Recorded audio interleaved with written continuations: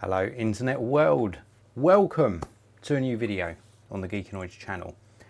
In this video I've got a really cool product from Vanguard. A big thank you to Vanguard who sent me out their Multi-Mount 6 for this video. Now they haven't asked me to say anything in particular or see this video before publication. All of the opinions expressed are indeed my own. And as always, this is live, so if you've got any questions throughout the video, please do pop them in the live chat. If you're watching afterwards, pop them in the regular comment section below. And if you want to buy this product at any stage throughout this video, or indeed check out the Vanguard website, please do check out the links in the video description. Let's get on with the review. This is the Multi-Mount 6. Now, I've been actually using a Multi-Mount 6 for, I would say, about 2 or 3 years. This one has been sent out for this video so I can show you it in its sort of pristine condition. My one's got a few nicks and dings in it. But anyway, this is the product box. It's like a bar that you mount onto your tripod. You can see like an example here. So you mount it onto your tripod and then you can mount various equipment to it, like cameras, flashes, screens, etc, etc. It's a really useful device to have in your kit bag. Very useful indeed, and it's exceptionally well made. Let's just balance that box there precariously. I keep thinking that box is going to fall over. So this is what the Multi-Mount 6 looks like. It's essentially a bar, horizontal bar. You can connect, you see these connectors on the ends, you can connect things to the end as well, which is really good. Absolutely superb. So you can connect like extension bars, lights, etc. to the ends of these, or other sort of heads, sort of camera heads, ball heads, etc. to this end piece, which is really very useful. Now the central portion, this bit here with the threaded mount on the bottom, you can see there is an adapter in there, so you can actually have this on this small thread or a larger thread.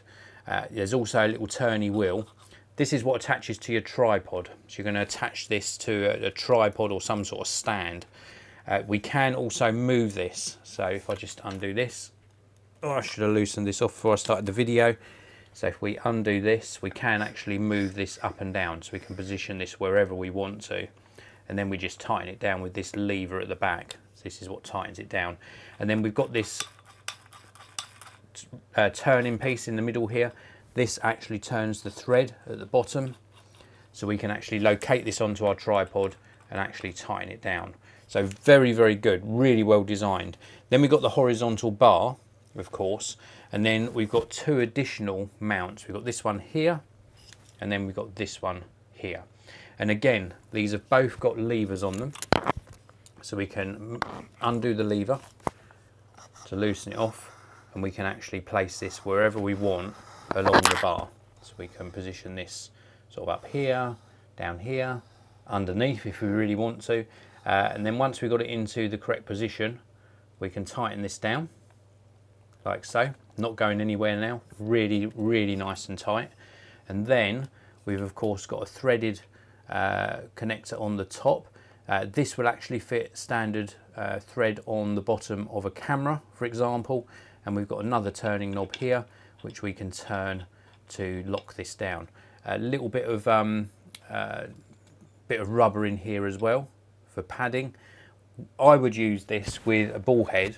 There is also a little adapter here to make this a little bit more ball head friendly, so we can actually put this larger thread on like so, and then of course we can put this onto some sort of ball head. Putting a ball head on these, like an extra camera head, allows you to get more angles. Basically it just allows you to move things around a bit easier. But you could mount, for example, a camera on this one.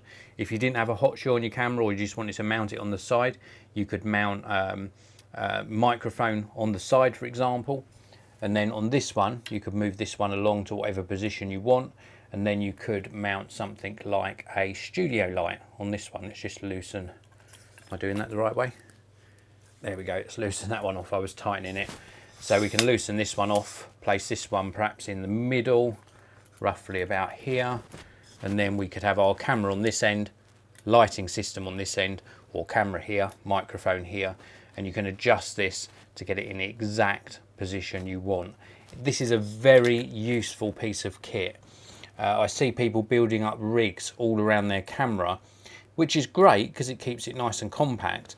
But if you have got a regular spot that you're recording and you leave your tripod up with this mounted on it and your equipment mounted, you'll know you're going to get the same sort of framing every single time. It's just such a useful device.